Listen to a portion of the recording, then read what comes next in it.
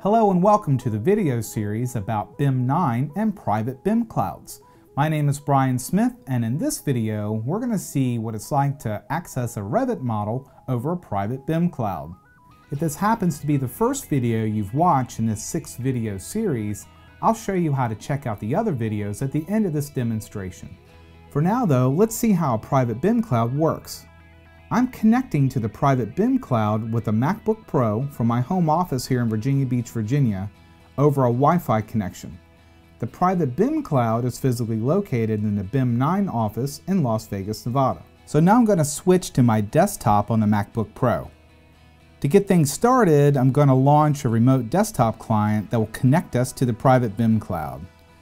There are many different remote desktop clients like iTap or Microsoft RDC, but I'm using the Aircom Blaze client. BIM9 worked closely with Aircom to create a version of the Blaze client that's Autodesk software friendly. Without these enhancements, using AutoCAD remotely would be extremely frustrating. All of this information tells my computer how to connect to the Private BIM Cloud computer and passes my credentials on, so I'll just click Connect. Those flashes were the connection happening and logging me into a specific virtual machine on the Private BIM Cloud in Las Vegas. Once I'm logged in, a Windows 7 desktop appears full screen, just like I'm sitting at a physical computer there. Now, I was working in Revit a little earlier today and it's still running, so I'll just pull it up. And for the sake of this demonstration, I'm going to open the Advanced Sample model. I like to use this model because it ships with Revit, so you can run this to compare performance on your own system.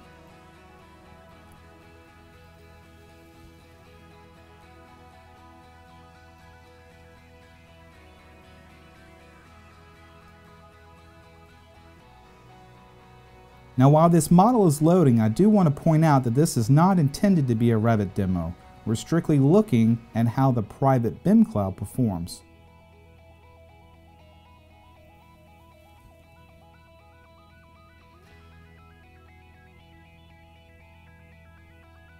Okay, the model is loaded, so I'll first switch to a floor plan called 01 Entry Level. Notice how it opens almost instantly. I'll just roll my mouse wheel so that I zoom in to the entry area.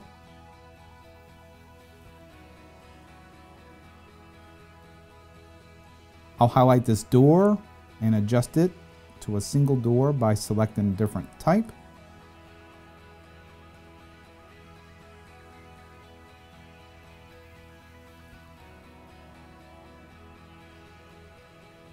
Just to make some modifications, I'll change the name of this room to mechanical.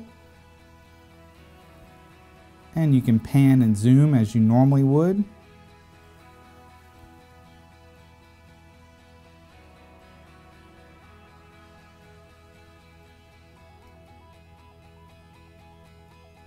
Now I'm going to go up and change to a 3D view. You'll see again, the view changes almost instantly. I'll zoom in some. Orbit around. You'll see the performance is very smooth. So let's change to the 3D section view through the main stair.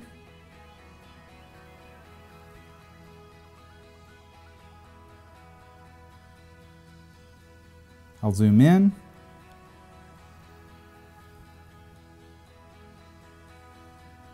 You can highlight a piece of furniture and then orbit around the selection.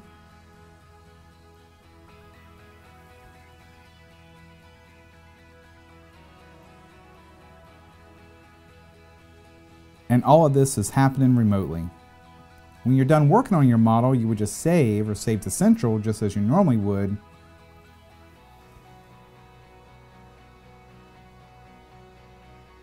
But I'm going to close Revit, which will put me back to my Private BIM Cloud desktop. At the end of the session, I'll just go down and log off of Windows, which will end my remote desktop connection and return me to my MacBook Pro desktop. So now let's take a look at a diagram of what we just did.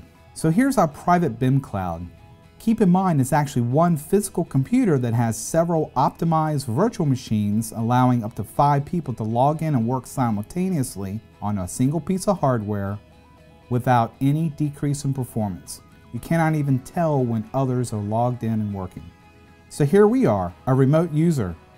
We connect over the internet through an uncommon port and firewall to the Private BIM Cloud. The PVC would sit in your office normally in the same vicinity as your file server. So when you saw me open the model in Revit, I could have just as easily navigated to a network share or map drive and loaded the model from there. You'll also notice that others within the same office at their workstations will be working just as they normally would, opening models on drawings from the server. There's no change in the normal process for these guys. Finally, over here you can see thin clients. We'll expand on this in a video about problems a Private BIM Cloud solves, but for now, think of these computers as low-powered or older computers. These users can connect to the Private BIM Cloud over the internal local area network and get the same performance on their old clunkers as you would from a high-powered workstation. So now you've seen how Private BIM Cloud performs. Instead of bringing the data to us, we went to the data.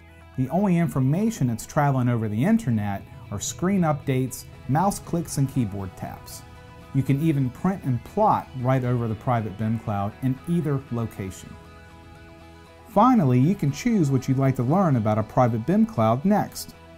Go back and watch the introduction to Private BIM Clouds if you missed it, or continue on to learn about the hardware people are using to host a Private BIM Cloud, what challenges the Private BIM Cloud solves, hear what some clients have to say about BIM9, or how to get started with the BIM9 Private BIM Cloud in your office, including some specification and pricing information.